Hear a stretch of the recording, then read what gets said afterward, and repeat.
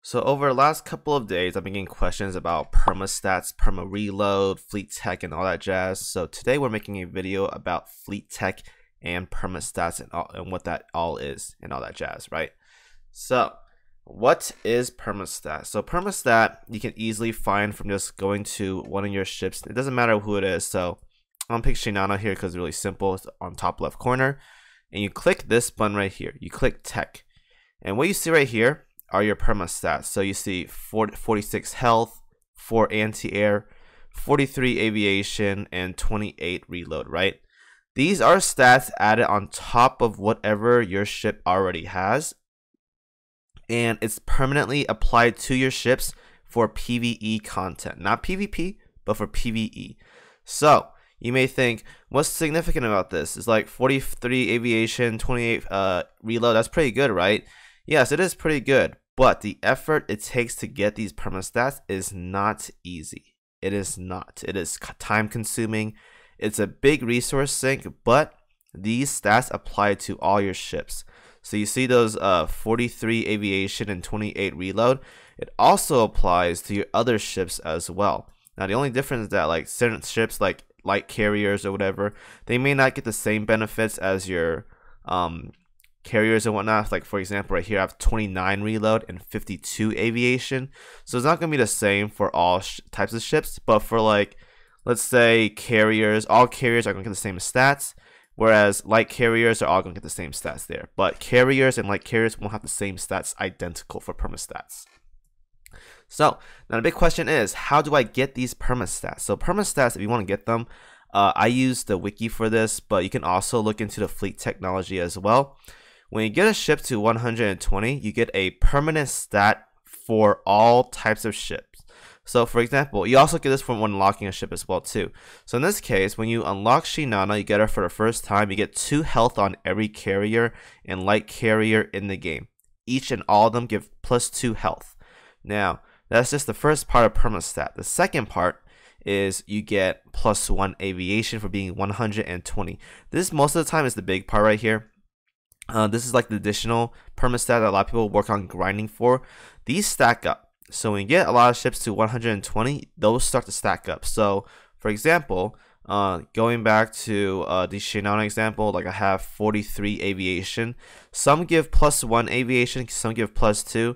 But this is about like what, 20 to 30-ish carriers that are level 120 already. That's how you get those permastats. You gotta farm specific ships, and those specific ships give stats, and those stats add to permastats. So you can dig through all this and see which one you want. I personally use the wiki because the wiki just has it all out there for you.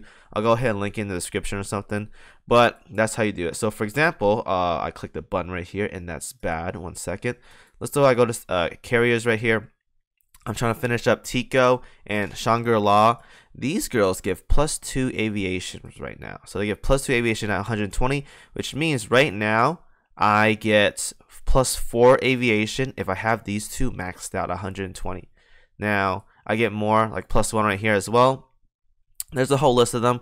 Whenever they're blinking or whatever, it shows that they're 120 already. So the ones that aren't blinking, like Tico, Shangri-La, Lexington, Hornet, Wasp in them, those aren't 120 yet, so you're gonna have to work on those if you want those permastats. Otherwise you can ignore them if you want, but those apply to all types of ships for that specific category for all PvE content. So that's what you do. Now, is this worth it? It's an end game thing, guys. When you have nothing to do and you have a lot of oil, you want to farm some stats, you want to get stronger somehow. Aside from the RNG cats, this is also one way to get stronger. It is permastats. For the big ships out there, like carriers, you can get up to like 50 aviation and 33 reload. That's a lot. It's a lot. 50 aviation is basically half a steam catapult at plus 10, which is huge. 33 reload is about maybe 3 to 4 seconds shaved off per airstrike. That is also very, very big as well too. So reload on carriers is pretty significant. You want to get this as high as possible and make it a lot easier for you to get those airstrikes in when you're doing like full auto stuff and whatnot. It's going to help out a lot.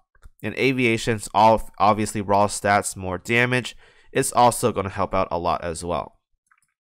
As for battleships, here, you can get up to, as of right now, 56 firepower. 56 firepower is basically a plus 10 white shell, guys. If you guys don't already know, it's plus 55 for a white shell. So it's basically that. It is pretty damn good. It's basically one auxiliary right there for the amount of perma firepower you can get. Also, there's also hit or whatever. It doesn't show right here, but I think like the other Japanese and Chinese server shows the hit stat. There's also hit stat you can farm as well too. I think that's like right now like plus 10 or something. I'm not sure. You can also max that out. Reload, I'm not a fan of as of right now, but if you want to stack in reload for battleships, you can go ahead and do that as well too. Until they have that little rework or whatever, where you can adjust reload for battleships and whatnot. I'll probably work on it then, but you guys don't have to really prioritize this. Firepower and hit though are very good to have in battleships.